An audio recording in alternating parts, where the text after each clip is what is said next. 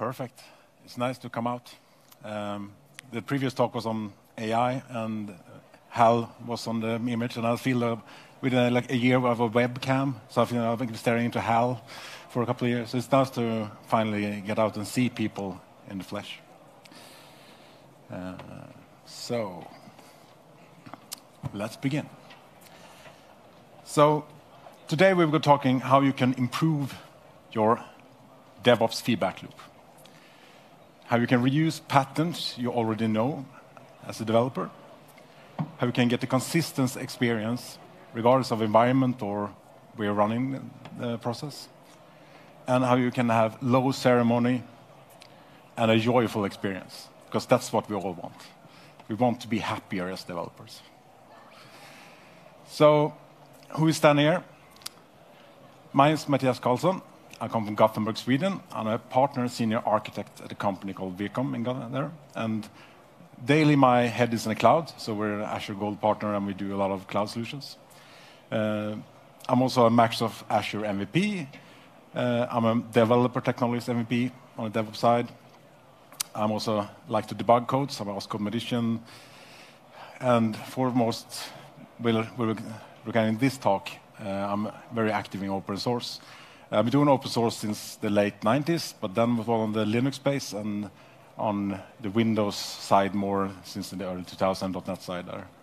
And I'm also, since September, on the .NET board of directors. So I'm fairly, and foremost for this talk, I'm also one of the maintainers behind the tool I've been showing. And also the creator is in the crowd. I promised to shout out, so Patrick is here that created the tool. I joined shortly, well, a couple of weeks after he published the code, so it's been a nice couple of years there. And foremost, husband one and father two, so that's my main priority. So we're going to talk about GitHub Actions and how I think using our tool we can improve it. And how is the experience today? Well, in general, like YAML, when it comes for action, it was good because it was more maintainable. You get something version with your code, and you get like an audit trail. You can find something. You could reuse easier these templates between, but it was it's very low in discoverability. It's just a templating language in many things. YAML is like if you get the space wrong or if you get something wrong, you will have, and it has a high barrier of entry because of this discoverability. And this is the workflow is in a sense like you edit your YAML file and you save it, you commit and push it, you go wait, you have some coffee, and you repeat because obviously it doesn't work on the first time. And the experience that I'm trying to demonstrate today will be very similar, but the difference with that, I think it's more discoverable, it's also reusable, but maintainable, but the workflow will differ in that case that you will still edit code because we are developers. You will save, but you will run it on your machine first, and that's the big difference. So you will be able to test that. Well, you don't have spaces in C# but it's sensitive. But you will test that the grammar is correct, the semicolons are on the right place, and things like that. You will be able to test that things executes in the right order, that the files are in place, and that. And then you will commit and push it, and you will wait, and you will have coffee and repeat. But you will cut in half that, like you will be able to validate so much more. Hopefully, I will show you that. So what is Cake? So I was going to talk about this tool. Well, it's cross-platform. So it will run on Windows, it will run on Mac, it will run on Linux. It's cross-environment, so it will run in your Docker containers, it will run on your GitHub Actions, it will run Azure DevOps, it will run on your TeamCity, Jenkins, whatever. And that one is cross-service, and it's open source. And that's like everything here you will get for free. So there's also for free refunds if you don't like what you're buying here. but it's also developed in the open, so everyone here can commit and contribute, raise issues, and collaborate. So this is a tool that started 2014, so we've been doing this for a long time. And what I will demonstrate today, also important to know, is that it's 2.0 that we released in the bar yesterday. So we will have the latest bits here to show you. But it's not 2.0, might sound like it's just 2.0. Well, it's the 119th release of Cake.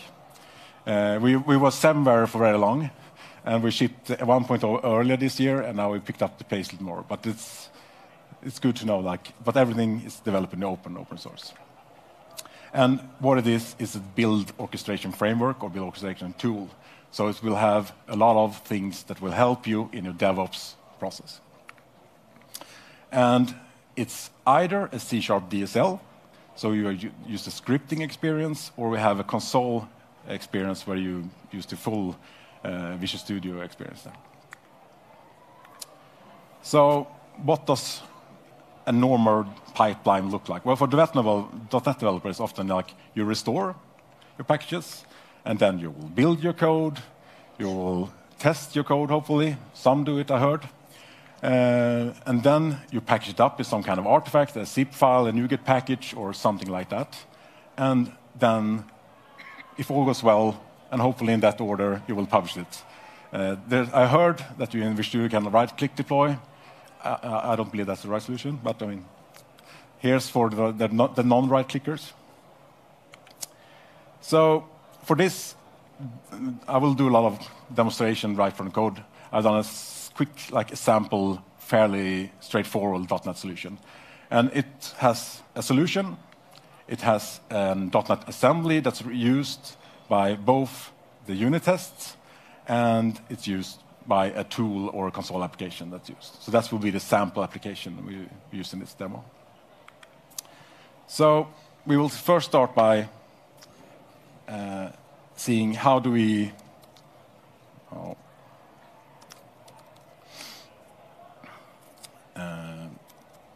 so we have this sample application. We have nothing more than there. So how do we obtain Cake? How do we get it into our project?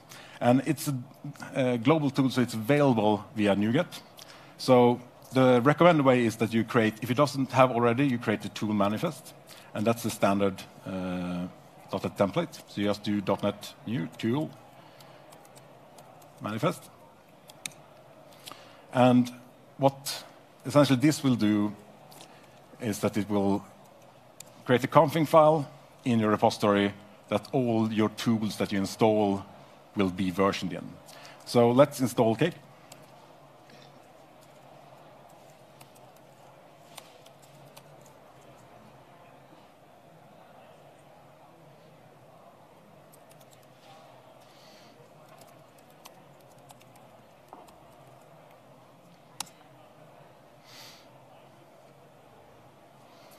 And now it's installed, and we can do .NET Cake.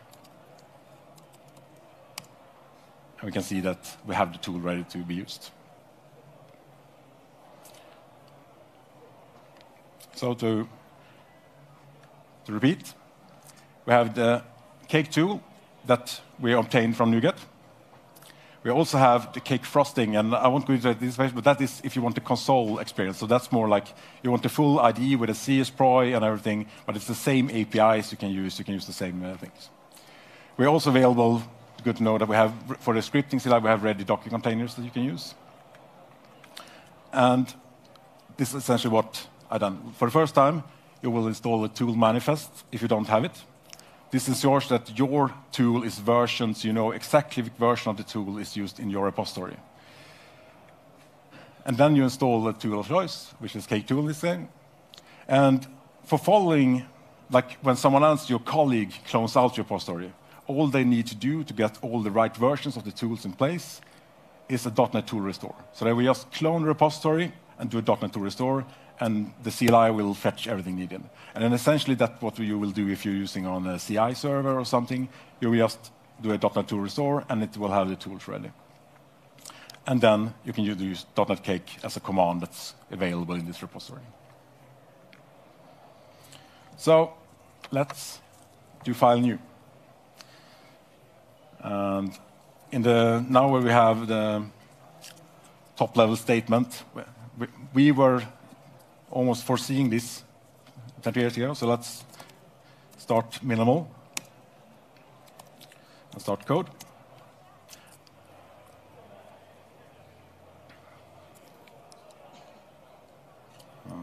Okay, interesting.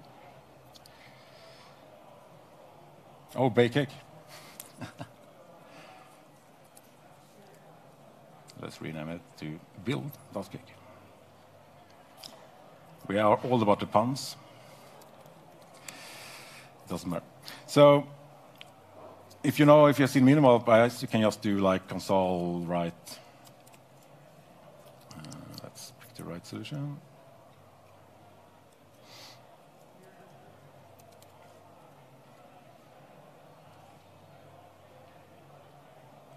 Let's see.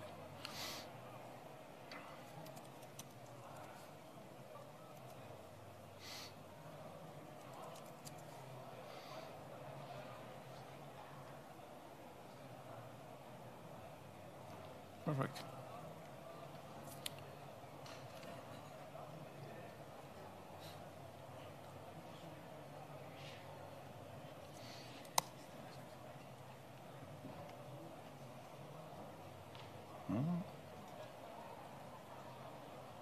Interesting.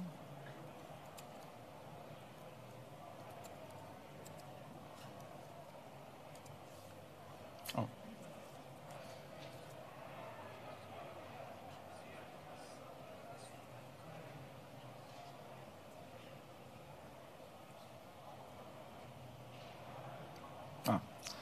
Perfect.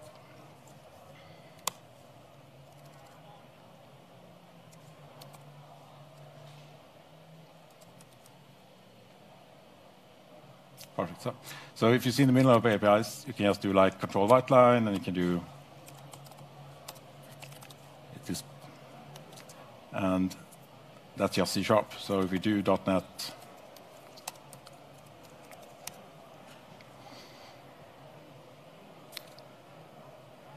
we get the hello world. So that's the bare minimum, but there's no project files, there's nothing in the scripting mode. So we will just have a different light. So that's how you do a file this way. Just add a file, and you will have it. So if we go on. So if we compare this to how we will structure our file. So if we have something like in YAML, in the GitHub Actions, a restore will look something like that. We have a scripting step. And it's .NET restore and the folder that we want to restore. So if we go to code, how would this look in Cake? Well, Cake has the notion of, in GitHub Actions, you have steps. In Cake, you have, we call it tasks. So we will do a restore task. We call it task. We give it a name. Restore. And here, we're just typing C#. So we have something like, we want the task to do something, and we call that it does. And here, you can just pass a lambda to what it's going to do. And here is what we said, like we have things ready in here. So if we're going to do something like .NET build, what will like a method like that be called? Well, we chose to call it .NET build. We could call it something else, but yeah. So the equivalent would look something like this. And this will define that we have our task that does a .NET build. To have this task executed, we also have a special, just like if you have defined in your, like in ASP.NET, you have something that you will run, execute us with, and that we call run target. And we're going to run restore. If I can type.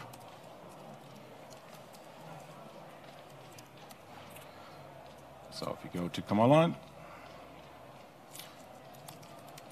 and do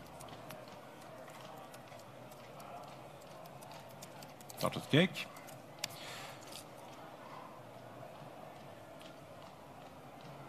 it will actually execute a .NET restore. So the difference, if you see the YAML, the difference is in the cake file, the clear that like the definition looks like this. So if we go to something like how would we do the build, we just define a task.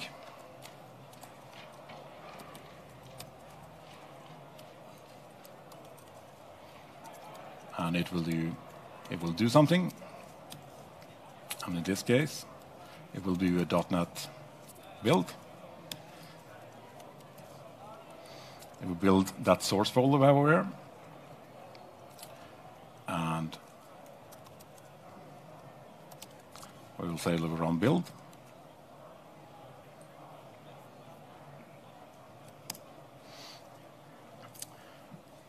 And here we will see one thing that's maybe not expected, that it skips the restore task. And here is, Cake is made of what we call a dependency graph. So you can say that to do build, it's dependent on restore. So if we now run, it will first execute, hopefully, the restore, and then it will execute the build. You're using build inside restore tasks. Yeah, we'll come out. So you can, correct. And if we go on like this, we can have, well, after we want to run a unit test, we'll test. We only want to test if something builds. So you say that it's invent.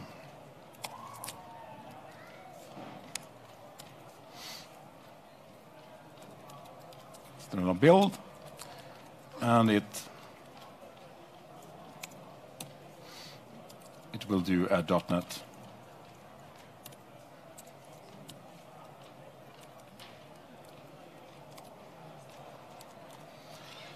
And we don't want to type this each time like, oh, well, we want to execute any task at this. And here we have something. We have all this, like this .NET build, this .NET test is what we call aliases. We have already. So we have something called argument, where we can fetch an argument from command line. We will call it the target, but we can say by default we'll do build. So this will be if we just execute with no argument, then we will execute the build step. And if we pass it the target,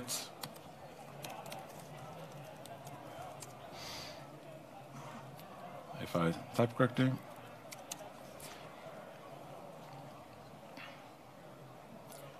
then it will restore, it will build, and it will also test my code. And it's excellent when there's one succeeding test. And we can go on like this. After this, we wanted to pack our things.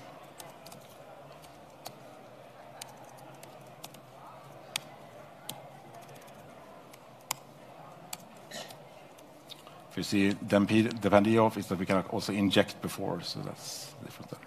So before, we want to test before we pack, and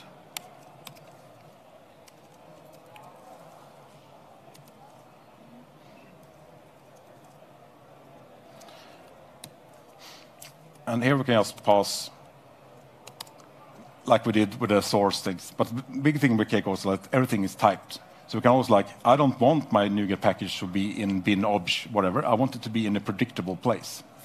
So in this case, I can say we have a typed setting called .NET pack settings, which is just a C# object. And it has an output directory. So I can set that to, I want it in artifacts in the, if I can, like that.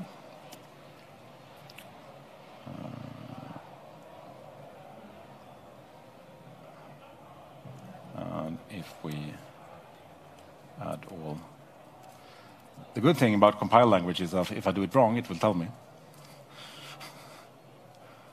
before I have my coffee, good or bad. Sometimes you need a coffee to get it right too.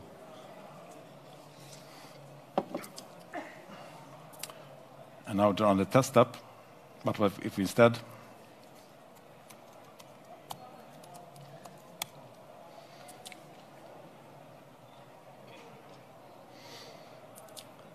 So this is the dependency graph in place that we will run in a certain order. A good thing to know if you're going to test something and you have a long build and, oh, I tested all these steps, you can actually pass, let's see, so if you watch the help, there are some common, so you can pass exclusive, because there's something wrong with that pack task or something, then you can run just that exclusively. And that's something that's hard in the CI system to do, like, oh, I'll have these 4 steps, but then I can, but by standard, it will just, and if anything happens, it will always abort that. So if the test fails, it will stop there. If the build fails, it will stop there. And now we come to interesting, like, how would we, all this is agnostic to any CI server. If you're using GitHub Actions or Azure DevOps or Azure Pipelines, but when we're going to publish, then we can run into things like, well, we want to upload the artifacts.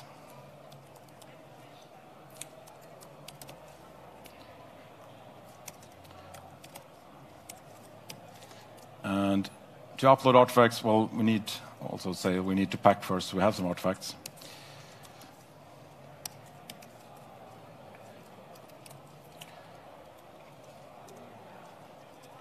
And here's some nice, like, we also have some build providers built in. So if you just type GitHub Actions, there are some nice commands. And lo and behold, there's an upload artifact, which you can pass a directory. And one thing, now I've typed strings at, you see the .NET build source and things like that. But most things are actually typed. So we actually have a file path, and we have a directory path, so we can have different operations. So if you go all in, you can have, like, this can't be passed to a copy directory, you can't pass the file to it, so you will have compilation help there. But we want to pass the directory, because the upload artifact can be either a file or a directory.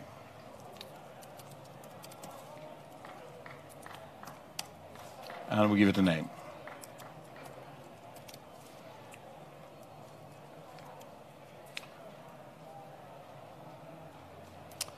So now we have an upload. And we can still, even if this will fail locally, we can still test it. So we can test run the upload artifacts.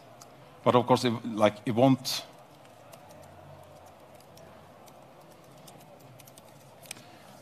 So I can test that all my steps work up to this.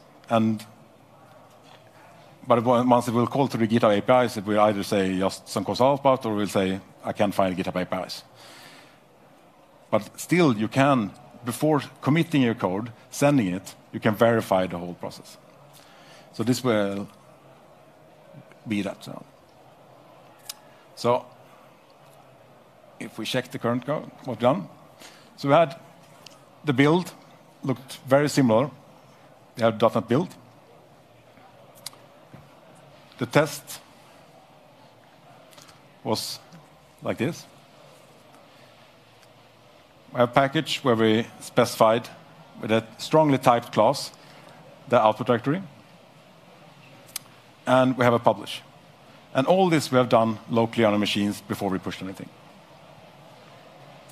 So should we be daring and see if we can get this up on GitHub Actions? Well, first we can do a commit. So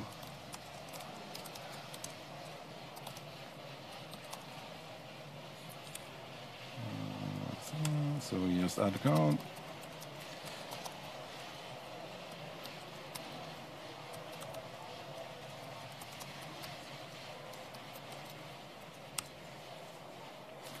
And I won't do some live YAML, because that's why we're here, so we don't need.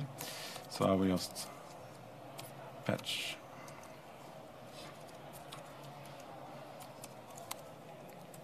Some YAML. And what that was, let's see. So if we look at that YAML, what it does is that it's just a GitHub YAML that says we will build on pull request, we will build main, develop, and hotfix branch. We'll run on a matrix of Windows, Ubuntu, and macOS. We will check out the source, and we will install the proper .NET SDK from a global JSON and execute. And this will be a setup for Get Almost. We will never need to change it because the recipe for our build is in the cake file. One thing we see here is that we have a target called GitHub Action here, and that I haven't added, so let's add it.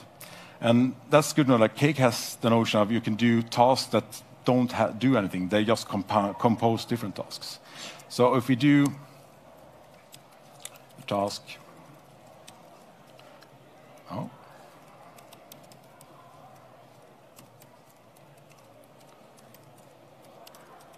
see if I type correctly, yeah. GitHub Actions. A task can just be, well,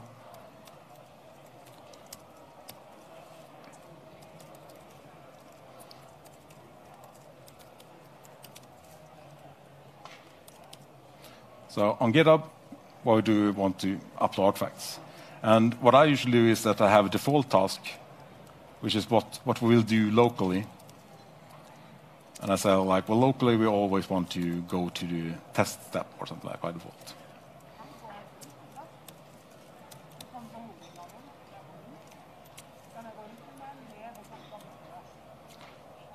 Yes. So then we can say that default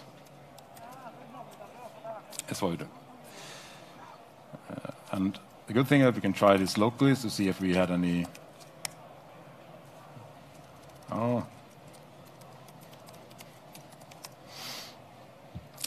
Any typos in our code. And now set default, it should just go to test and then enter. Perfect. So let's send this to GitHub soon. Let's see.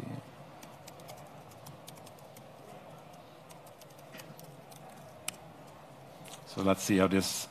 Currently we have just our code up. There's no actions or anything. So let's see if we can get something right on the first time. Or not. So GitHub has picked up that we pushed schema with it, and we had the default branch there. It will build on Windows, Ubuntu, and macOS.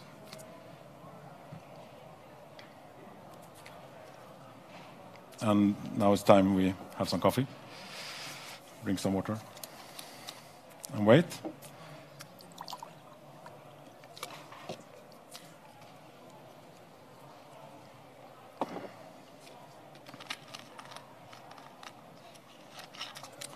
But it's actually working. That's cool, on the first try.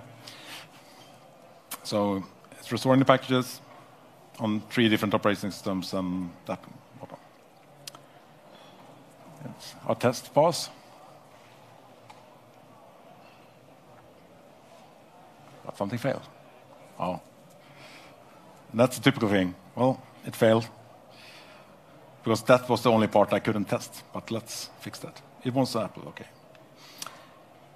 And that's why the GitHub Actions, they need an absolute path. Well, then we have a helper for that. So make it absolute.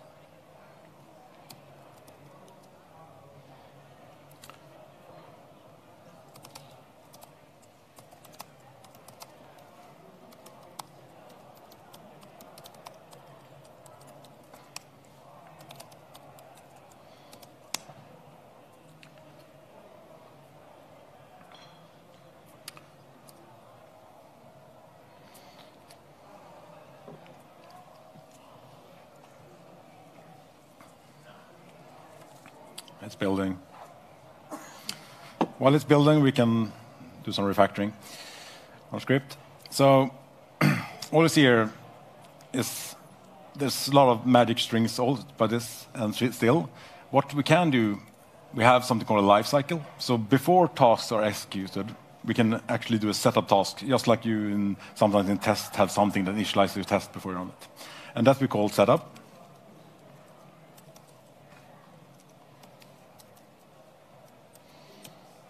And there you can actually extract or send some kind of build parameters if you want something. And that can be just a class or a record.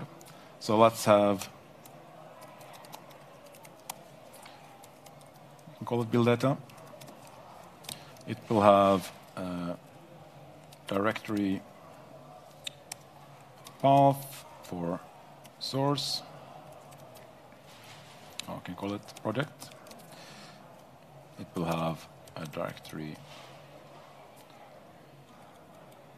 path for our artifacts. And format nicely.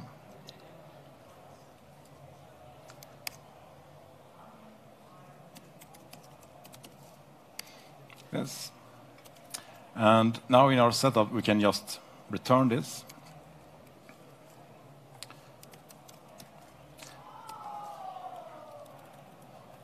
And this context is that you can actually do decisions based on, so you will get some things like the target tasks to execute. So you can actually have different kind of setups depending on which target tasks people use. But in this case, we will just do a new, and we'll pass our source and our artifacts.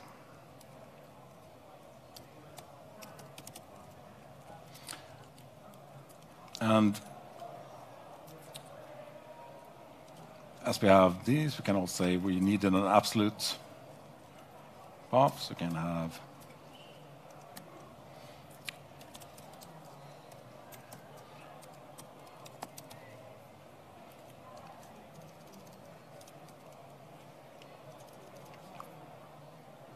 forecast. I can do it here.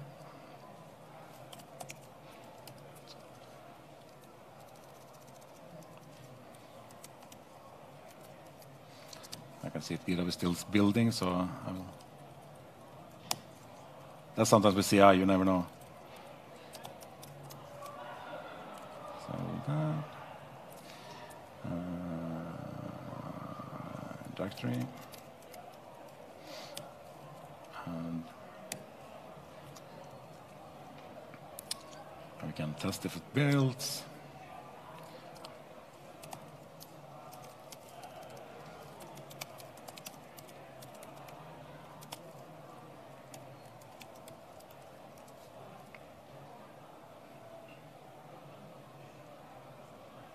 Does.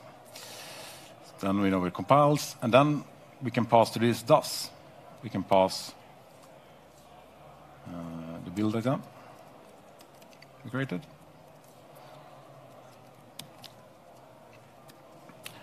And now we get some of those that we can actually get our data here. So we can remove these magic strings and have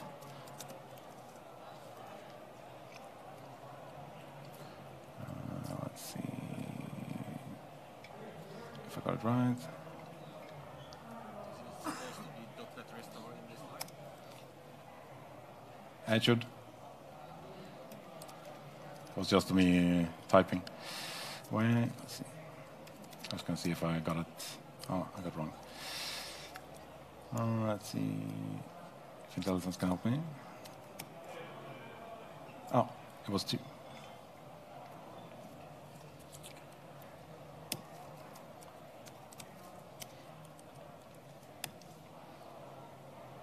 Perfect. I missed one. That's a good thing about intelligence. So if you do .NET store, and then we do our project, and then we can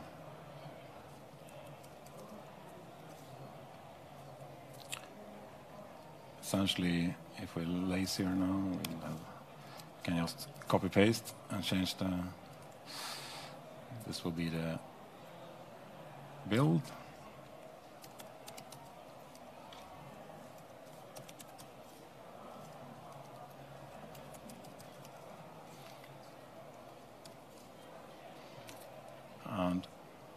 can have the same for this.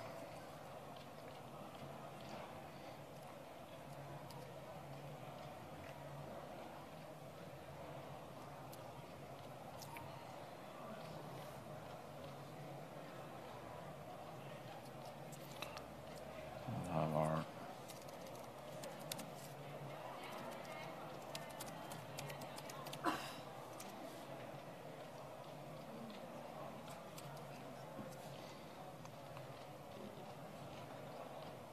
and the same here.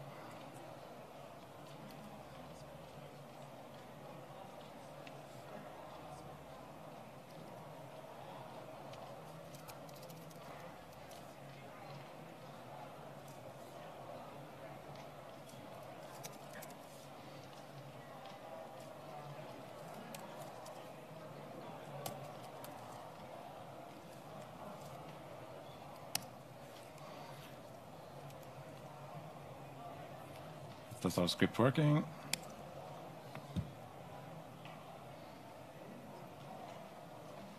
Compiles.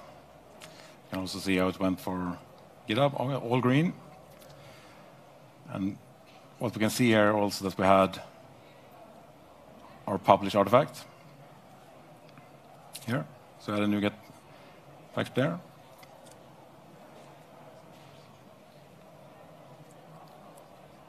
Perfect.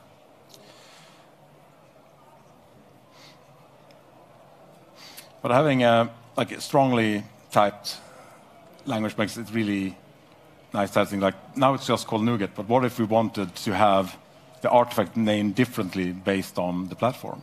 Well, our context will provide also things about environment. So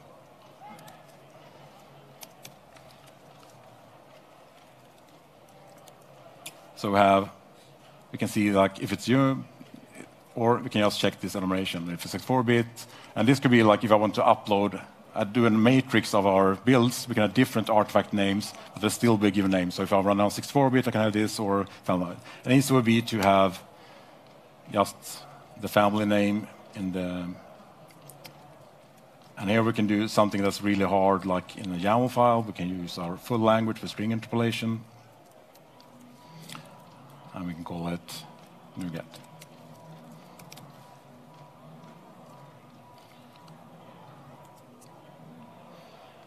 We can test that it works locally. Compiles.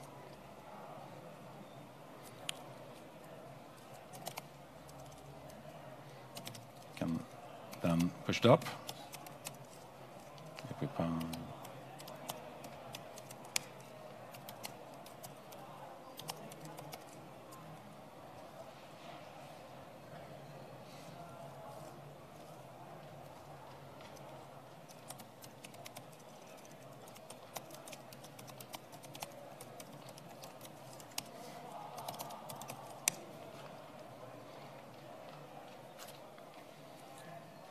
It will kick off a build. We go have a coffee. But we will know that we haven't missed any spaces. We haven't missed any. We know that as far as what's specific to GitHub Actions will work. And this also means that if you're going to run on a self-hosted agent or somewhere else or in a Docker image, you can have a target just for that specific. Where you can even have an if statement, like. So we can have in this, well, we don't want it to blow up, we just want to log. Well, then we can do something like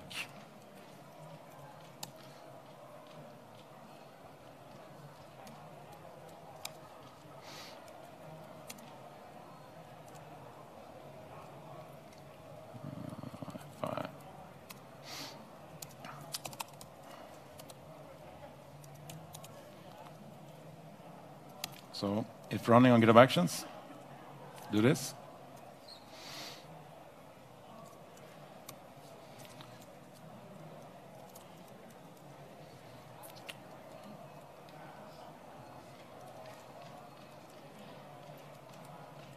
It isn't really helping.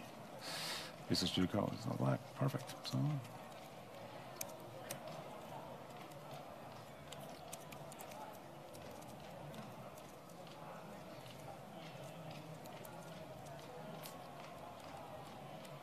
Why is it adding there? Perfect.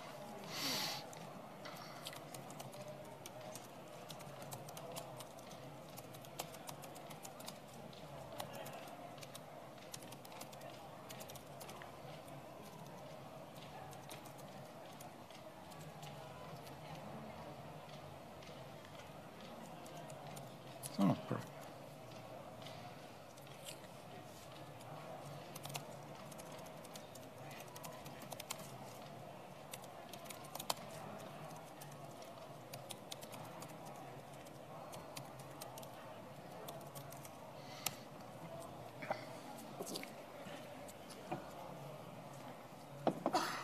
So essentially, we can, while we're building a cloud, we can actually test even a GitHub Actions step. At least we can do something like output a log of the artifact or something like that. We should have.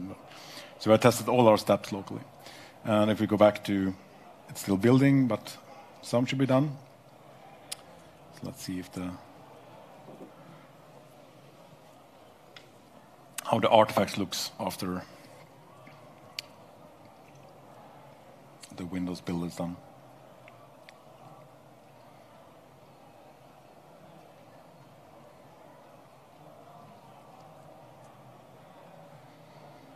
We'll let it go. So while we're drinking coffee and waiting for the actions to film, good to know about Cake is that you can have the scripting experience and you can have the console experience with frosting. But even if you do the scripting experience, you can extend it. And the ways to, like, the most common way to extend it is with add-ins, and add-ins are just .NET assemblies. But they have decorated assemblies. So you can load things like Poly for transient retries, or you can do Nitrosoft JSON or whatever, or they are specially made that will extend Cake with more, this like the .NET restore, if there's something special there.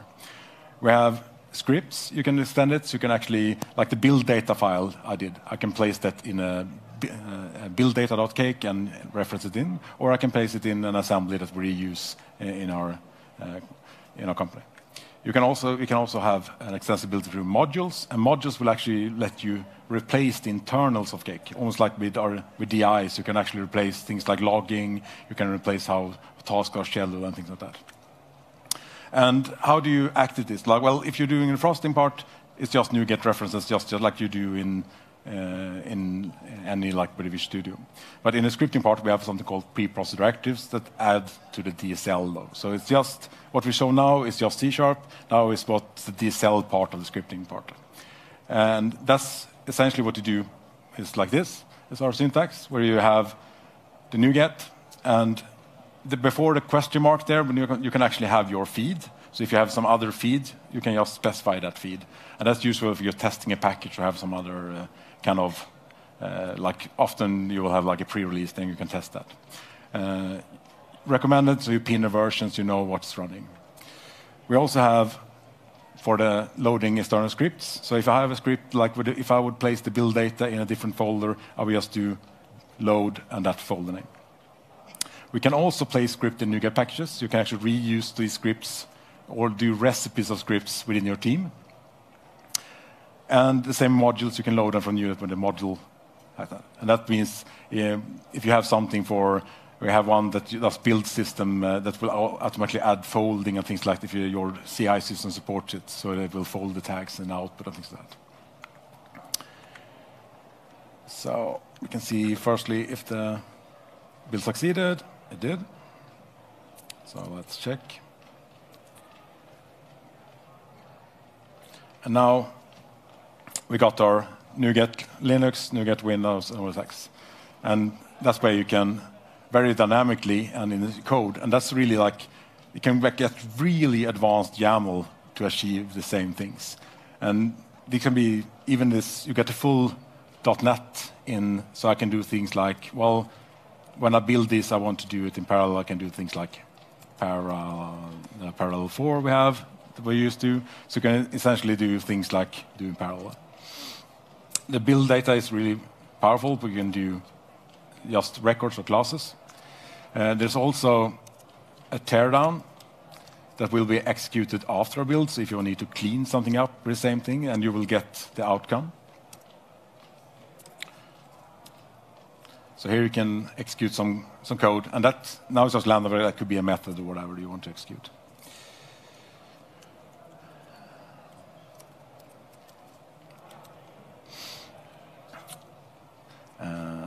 We also have, in the lifecycle, you can have a task teardown. So we can have when the task ended, and also a task setup. So you can inject globally for all if you want to do some logging or folding of instead.